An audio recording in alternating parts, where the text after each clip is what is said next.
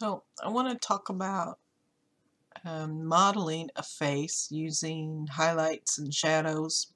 Um, this is the original photo from our albums, and the first thing I would do is duplicate the layer, go to Image, Adjustment, Desaturate to make sure there's no residual color left in the photo. Um, then I would go to Image Adjustment Levels and set my levels. And this one, I'm not going to go as high, I'm not going to go that far with it. I'm going to keep it right around in there. I think if I go too far, it's going to cause a blowout of the whites. And I might adjust my midtones a little bit. Excuse me. So, after this, I would make repairs and fix some of these lines and things, but I'm going to ignore that for now. Just want to show you on this face. Normally I use a color from my swatches that I really like for my base coat, and then I usually just pretty much randomly pick a second coat, a second color. The second color is usually based on a variation of the first color. I just go darker and more saturated for the second coat. Now obviously this is not going to work as is, but this is where I always start. And then on that second coat, I usually turn the opacity down to somewhere between 10–30%, somewhere around in there until it's pleasing.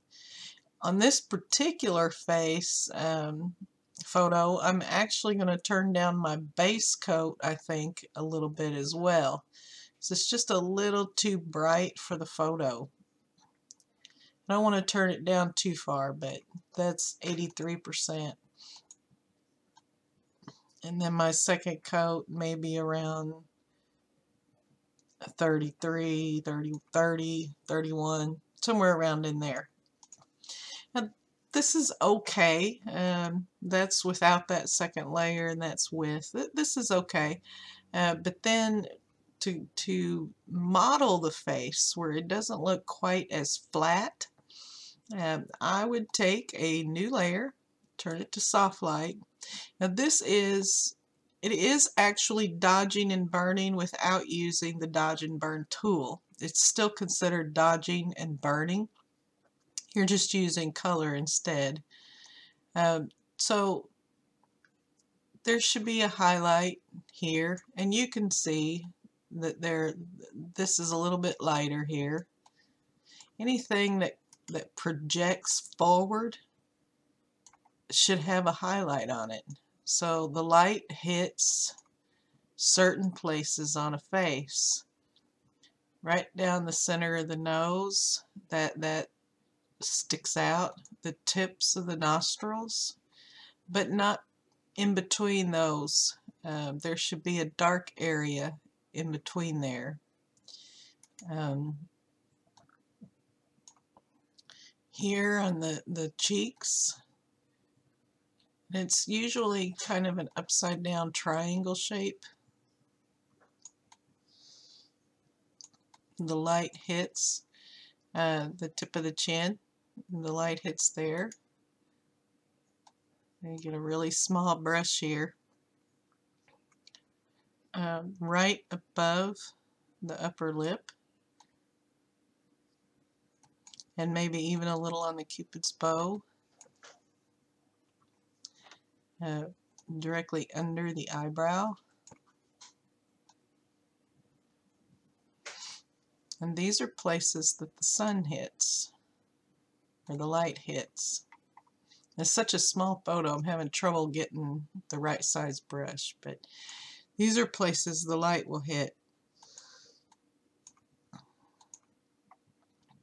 So once you have that, take your opacity and turn it way down. That is 9, 10, 11, somewhere around in there.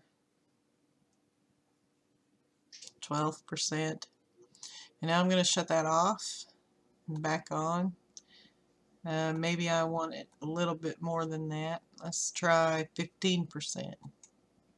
Off and back on. So that just set a little bit of light on her face. And honestly, I think maybe I need to hit right here on her bottom lip a little bit where the light is hitting. Then I'll take a second layer, change to soft light, and I might even add another highlight here and there in the very brightest parts of a person's face. Hit that bottom lip again. Maybe the very top of the cheek. Very tip of the nose. And the tops of the nostrils again. And then again turn that down. That's without it, and that's with. It is a very subtle difference, but to me it means all the world. It makes a huge result. And then on a new layer set to soft light, I'm just going to pick this ashy type brown. It's kind of a desaturated brownish color. And I'm going to put that where I think it's the darkest. So right along the side of the nose, in the eye socket, where the light is blocked, the nostrils, underneath the nose. That might be enough for this particular photo. Maybe a spot or two here. I'm not sure if I want that outlined like that or not. Let's erase that back. And then again, we'll take the opacity, turn that down. That's 32%. That's without it, and that's with it. So it's not a stark difference, but I really think it adds to the dimension of the face. And then for me, I think people should have a little bit of red in their cheeks. And that's just my taste. Some people don't like it. They think it might look like makeup. I don't think it looks like makeup because I put it on so light.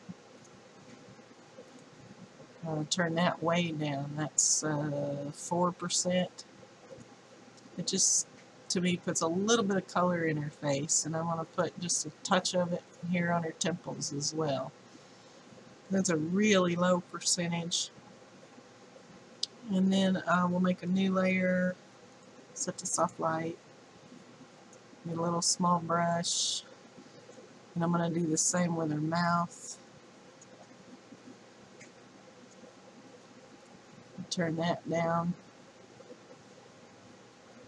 just to put some color in her lips. Now this is a simple one. I didn't add any yellows, blues, and greens, which you can add those shades, especially in a larger photo with more detail. This one's kind of a small photo. Yeah, that's 459%, so photo's really only this big. But anyway, I think adding highlights and shadows and color really help bring a face to life instead of just being a flat, one-dimensional. A lot of people just color it with one color like that and be done with it. So I have 1, 2, 3, 4, 5, 6, 7 layers just on her face, and I could add more. I could keep going and just add little subtle touches here and there, but I'm going to stop at that. One other thing that I wanted to talk about, let me turn these off, is the Dodge and Burn tool. I personally don't get along with it very well. And I certainly don't like using it like directly on the background copy. I don't like the way it works. It's not a good thing for me. A lot of people have really good luck with it, but I don't. So I found a good alternative. If I make a new layer and go to Edit, Fill, and use 50% gray, and then change that to soft light. Now if I use the dodge tool on that layer, it doesn't affect colors, it just brings the dodging in. I'm not real good at it, I don't like it, but it does help in some cases. I much prefer to do it the old way, using the white and the brown.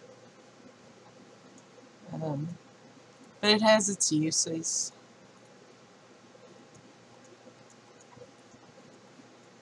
So that's before and after. And I have a tendency to go overboard with it. Maybe that's why I don't like it. But you can do the same thing with the burn tool. You can burn in some of these shadows. Upper lip, under there, in here. And this is the same thing I did, but I did it with brown and white.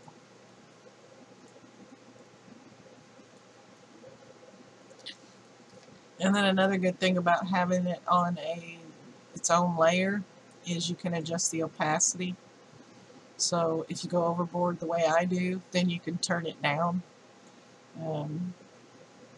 And you can even layer them if you want. You can make another one on top of this, or you could merge this down into the background copy once you're happy with it. But it's not my preferred way of doing it. But some people may like that. Anyway, if you have any questions, let me know, and I hope this video was helpful.